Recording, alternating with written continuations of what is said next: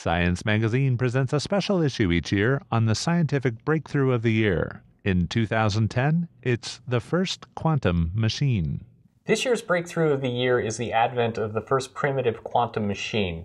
Physicists took a tiny jiggling device and put it into motion in ways that can only be described by the weird rules of quantum mechanics. This is a breakthrough because no one had ever put a human-made object into a quantum state of motion before, and it opens up a number of tantalizing possibilities, including the possibility of testing the bounds of quantum mechanics and our sense of reality. So, for instance, quantum mechanics says that, in principle, a person could be in two places at the same time, or you should, according to quantum mechanics, be able to walk through walls. For physicists, the weird thing is not that tiny objects obey the weird rules of quantum mechanics, but that larger objects don't. As physicists, we believe that the laws of quantum mechanics provide us with the fundamental description of the physical universe. And even though in the early decades of quantum mechanics, it was widely believed that these laws would really only apply to tiny objects like photons and electrons and atoms, more recently there's been a dawning realization that the laws of quantum mechanics and quantum behavior should apply to objects regardless of their size. So to show that quantum mechanics applies to a mechanical system, especially one that maybe is big enough that you can actually see it, would, I think, underline the non-intuitive nature of quantum mechanics. And further, could perhaps show that quantum mechanics applies to very, very large systems, ones that approach our everyday existence.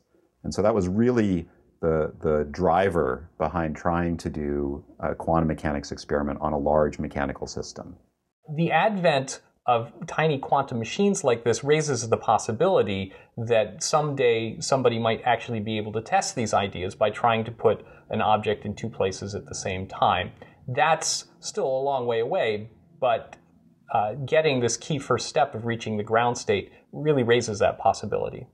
The basic laws of physics that govern these things would have been considered to be perfectly well known beforehand. There's a real difference between having a system that behaves quantum mechanics on the table in front of you and simply theorizing about it with pencil and paper beforehand.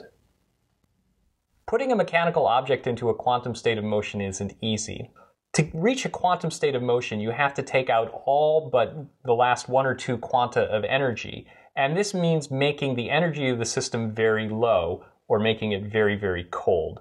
So what we did is we said, in order to first achieve the quantum ground state, we had to look at a particular vibrational mode of a mechanical system.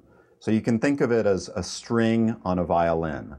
A string on a violin will vibrate at a certain frequency if you pluck it.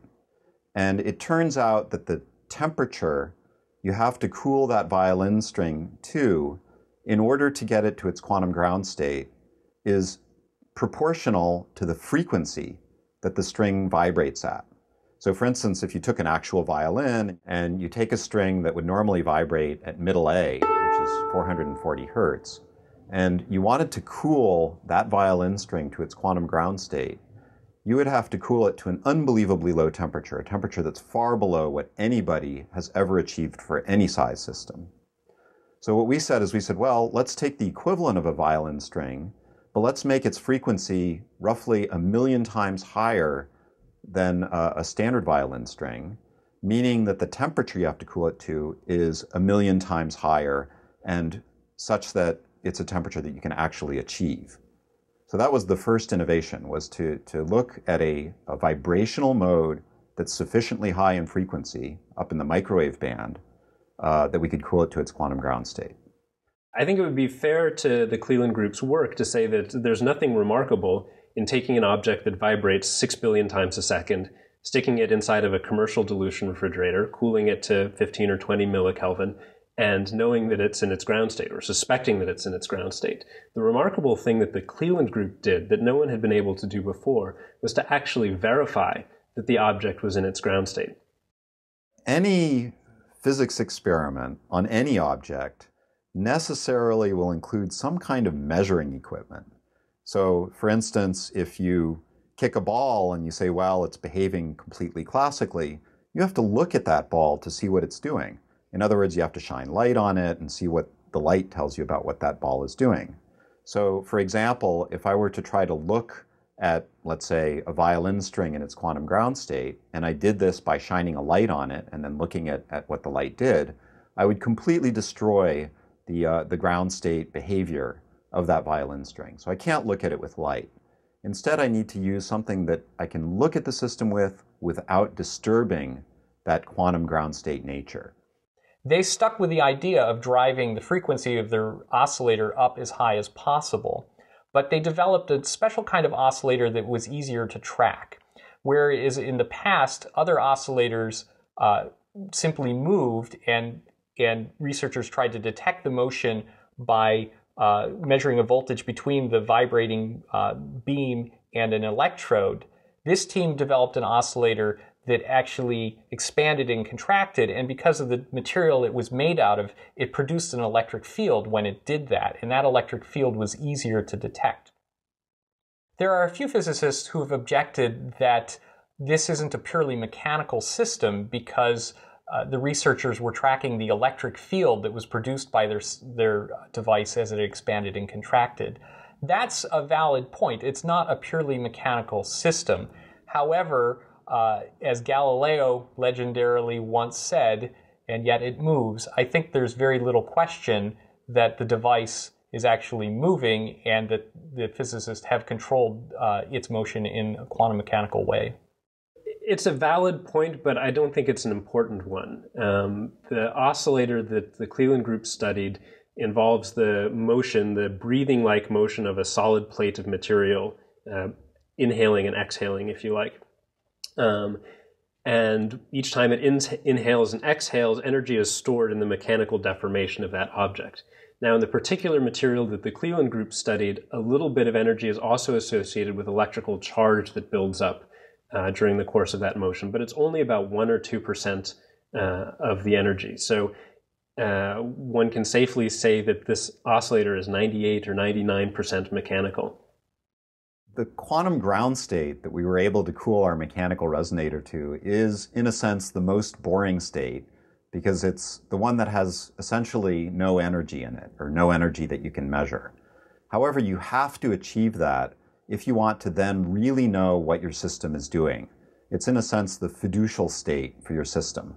Once you're in the ground state, you can then build up other more complicated and perhaps more interesting states from that starting point.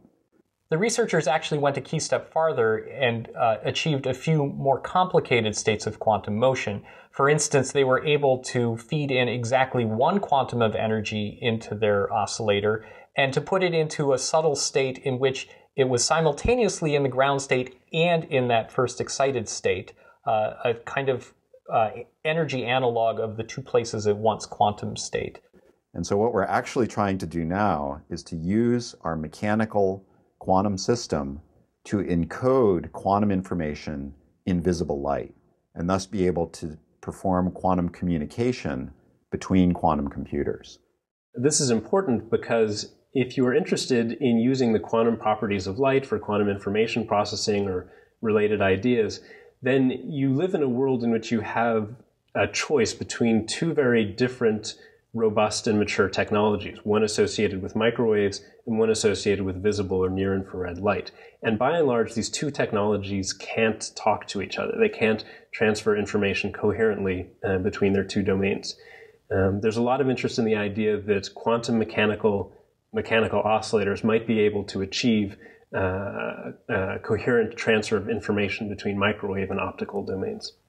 So that's an example of a kind of application that this kind of result might lead to. So while it should, in principle, be possible for a person to be in two places at the same time, the probability for seeing that is vanishingly small, and you would pretty much never expect to see it. The same applies to walking through a wall. In principle, you should be able to do it, but the probability that any time that you run into a wall, you would actually pass through it is exceedingly small. You'd have to run into a wall far too many times to actually validate that quantum theory is correct. Science is published by AAAS, the Science Society.